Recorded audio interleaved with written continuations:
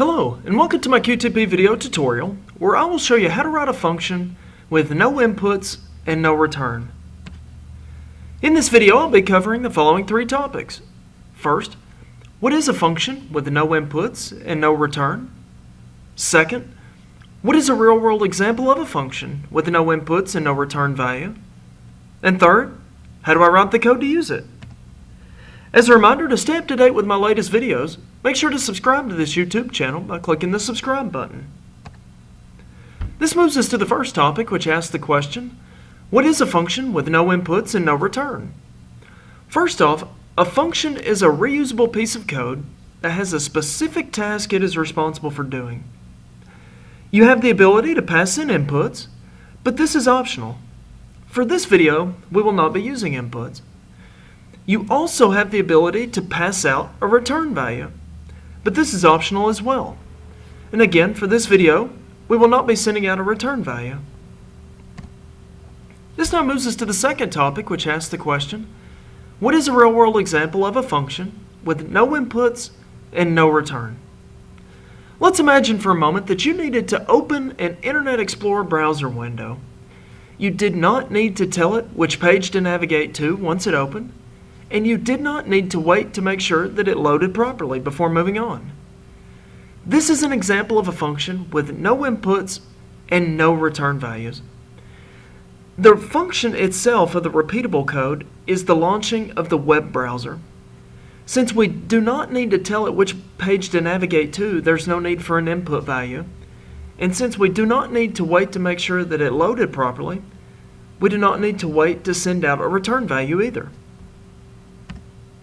This now moves us to the third topic, which asks the question, how do I write the code to use it?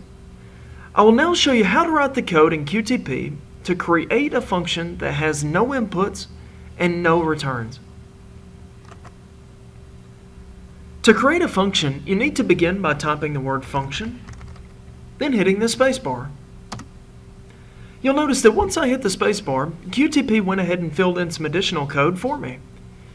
The reason for this is that QTP recognized that I was looking to create a function since I had typed the word function. It knows that I need to create code in the body of the function that would be executed when the function is called, so it went ahead and created an empty line at line 2 for me. Then it also knows that I need to have the words end function at the end of the function for the code to work properly, so it went ahead and filled in that for me as well. We're now ready to give our function a name.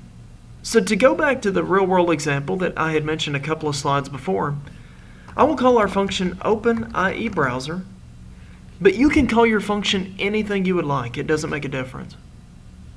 Once you've typed in the name of your function, you then need to type an open parentheses. This is where we will now create the inputs that could be used to send values into our function. Inputs are optional. You do not need to send them, but you can if you would like. If you do send in inputs, you can send in 1, 2, or as many as you would like. However, once you've finished putting in all of the inputs, or if you don't put in any inputs at all, like what we're going to use for this example, you can just go ahead and type in a closing parentheses, then hit the Enter key to move into the body of the function. We're now ready to type in the code that would be executed if the function is called. In our example, all we were looking to do is launch an Internet Explorer browser window and then for the function to end. We don't need a return value, so there's no additional code we need to put in for that. So to launch an Internet Explorer browser window, all we need to do is just type in systemutil.run. Now for more information on how to use systemutil.run in your scripts, feel free to reference one of my other videos where I go into more information on those. Once you've typed in that command, you can then hit the spacebar, type an open quotation, and then iExplore. That's IEXPLORE, and then a closing quotation.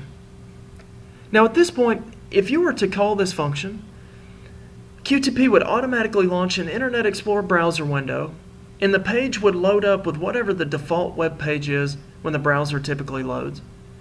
And again, in this example, since we're not sending out a return value, there's no other code that we need to type in. So this now concludes our video where I've shown you how to create a function that does not have inputs and that does not have a return value. Thank you, and I hope that you have a great day.